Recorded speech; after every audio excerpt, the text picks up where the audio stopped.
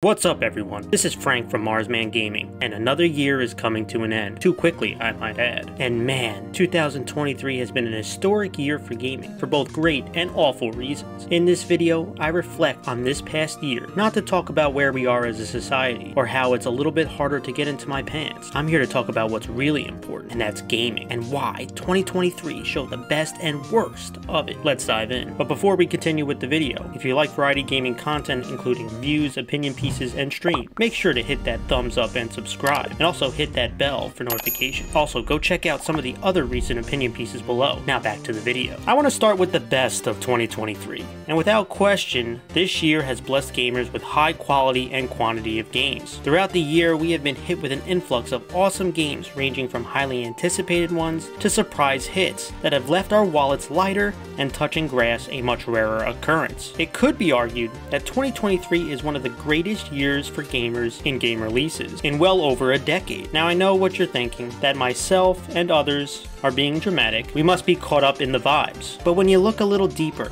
and you get past the vibes and dive into the numbers, you can really make a strong case that 2023 has been historic. A recent article by Axios, who did a study on Metacritic at the end of November, showed review scores of games scoring 90 or above in 2023 compared to other years. And 2023 had 25 games that had a 90 plus score. The last year to have 20 plus games with that high of a score was 2011. Now, if you're not a Metacritic fan, on OpenCritic, which is another source, this showed that 2023 had 17 games scoring a 90 plus score, which is its highest number since 2013 when it started recording. Only in 2020 and 2018 did they have 10 plus games score that high. Now, how did 2023 produce this output? Well, after the industry was ravaged with delays and pauses due to the aftermath of COVID, it feels like 2023 was the perfect storm of these delays finally coming to light and the industry getting back on schedule. It's not just quality and quantity that has shined through, but some diversity as well. Let's take a look at this year's Game Awards Game of the Year nominees. You have Baldur's Gate 3, which broke the mold and brought a turn-based D&D style game to the national scene to critical success. Legend of Zelda Tears of the Kingdom, an open-world action-adventure game that helped revitalize a 6-year-old console and helped contribute to an increase in Japan's GDP. Alan Wake 2 is a beautiful horror narrative-driven game, probably one of the best looking games we've seen in a long time. Spider-Man 2 is a superhero action-adventure open-world game. Super Mario Bros. Wonder is a platformer. Resident Evil 4 is a remake of a classic game. Now this is only a small snapshot, but you can see it touches multiple genres and style of games. Some of you may say, well, where are the new IPs? And yes, sequels have been dominant this year, but even though they may not be Game of the Year nominees or winners, we still got our fill of new IPs. Hogwarts Legacy vastly exceeded expectation and is currently, at the time of this video, #1 in sales in both the US and UK, even over Call of Duty. Hi-Fi Rush was another surprise platformer, bringing in unique audio and music aspects to its gameplay. Even Starfield, which had much more mixed reception, was the #1 most covered video game in 2023. We also got great new IPs from smaller and indie studios, like Sea of Stars, Dave the Diver, Lies of P, Cocoon, Dredge. Heck, we even got some redemption arcs from games like Cyberpunk 2077 and Halo Infinite this year. The list goes on. Gamers from each genre has been eating good in 2023. Well, maybe outside of hardcore Battle Royale fans. But don't fret, my friends. Even the Lego Fortnite could help fill that appetite. We even had small projects explode into crazes like BattleBit and Lethal Company. 2023 was a year to broaden your gaming horizons and unfortunately develop a massive backlog. Now we have to get to the worst of 2023. As mentioned last segment, the amount of high quality games we got this year was superb, but boy, we got some absolute stinkers as well. I know that every year we get bad games, but 2023 has given or cursed us with what could be referred as the 4 horsemen of the gaming apocalypse. I mean, if IGN is giving you a 4 or lower, then you know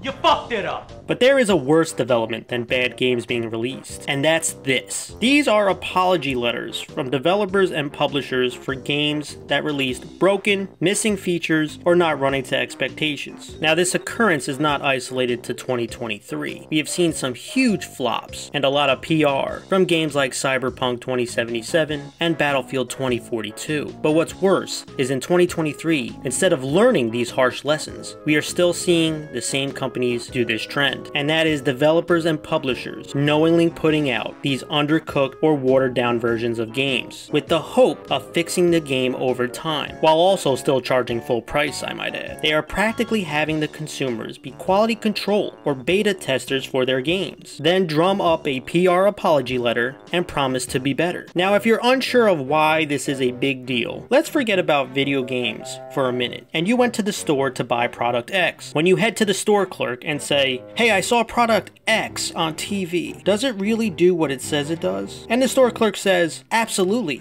It does A, B, and C." And you say, "Even C?" You buy it, take it home, and realize A and B does work, but not as fast as the old model, or not as well as it was promised. And C works only half the time and needs to be updated at a later date. You take it back to the store and it says, "Yes, we do realize C has problems, but we're working diligently, and in 3 to 6 months, make sure to bring it in and we'll update the system." Why treat the customer this way?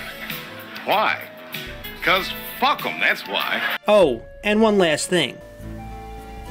Sorry. Now, most people would call this situation a scam, fraudulent, or bad consumer practices. But for gamers, we call it Modern gaming.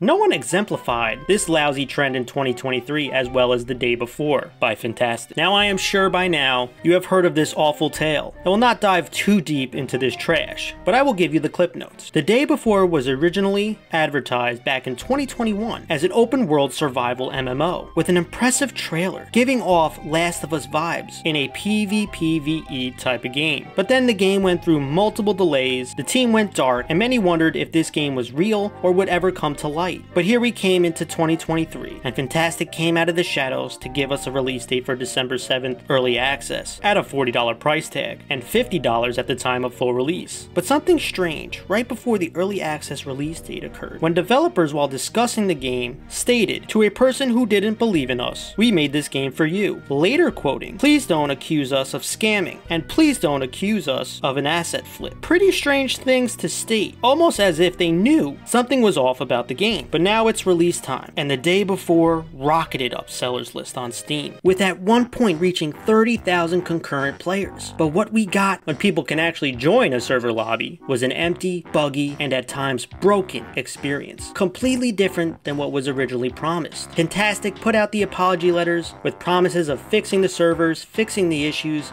Who the hell needs your junk? But the storm was too strong. When confronted with what occurred, Fantastic replied, "This was our first experience. Shit happens." And boy, that is one big pile of shit. Fantastic would shut down 4 days after release. But why did this happen? Fantastic isn't the only example, and it feels that this trend is growing. Has general greed consumed our favorite gaming companies with plans to rob our wallets while doing the least amount of work? Possibly, but I may have another reason, and that's game development is hard and expensive. Game development cycles used to be 2 to 3 years back in the day, and have now reached 5 to 6 years for large-scale development. And with recent leaks and reports, we are seeing AAA game budgets reach hundreds of millions of dollars to make. With this increased time and cost leads to higher risks for gaming companies. This risk leads to strict deadlines and time crunching for developers to recoup these kind of large investments. These scenarios have led to developers cutting content or publishers pushing to put out unfinished products with the caveat that we can fix it over time with updates, but let's get the money now. Or maybe it really could be that greed guy. The last part of my tale of 2023 that I want to address is the massive layoffs of developing teams and marketing community members this year. We are looking at over 10,000 layoffs, and it has come from all over the industry, from Microsoft to Sony to Bungie. The list of companies laying off employees is extensive. There probably hasn't been a bigger Grinch this year when it comes to this than the Embracer Group. The Embracer Group over the last few years gobbled up quite a few studios and IPs, and expanded with an anticipation of securing a $2 billion investment by Savvy Games Group, which failed. So did the higher-ups who decided to expand the teams take a pay cut or lose their jobs as a result of this mistake? Of course not! They closed multiple studios, laid off over 900 employees to cut costs, becoming the Grim Reaper of gaming in 2023. But this example extends beyond the Embracer Group. A lot of companies grew faster than they should have, and they have also not been managed very well. With development cycles going longer and budgets getting larger, it feels companies are going with the tried and true business saying, prioritizing profits over people. The technology is advancing, but the methods to make this game isn't getting less expensive. And to cut costs and to keep profits, the devs are the ones who are going to have to take the hit. Now, without question, there have been failed games and projects that have resulted in studios closing, and everything is not only on the publishers. I also don't say this for you to boycott any games, but as we end 2023 and game sales is up in the US from 2022, and globally games have a higher value this year than in 2022, and companies are posting record revenue and profits, seeing these huge layoffs is sad and troubling. One thing I want you all to remember is that the games make the plastic boxes and the brands we cherish and fight over today, not the other way around. And these games are made by the developers. We should appreciate the devs who make the games we love today, and I hope all those who were laid off find a new home very quickly. As we close the book on 2023, we reflect on the great games and awful moments it brought us. We now look towards 2024 on what we hope is a great year of games. Cheers to 2023 on a historic year for gaming for both the right and wrong reasons. Thank you everyone for watching. Make sure if you haven't already, hit that thumbs up and subscribe to the channel. This is Frank from Marsman Gaming signing off. See ya.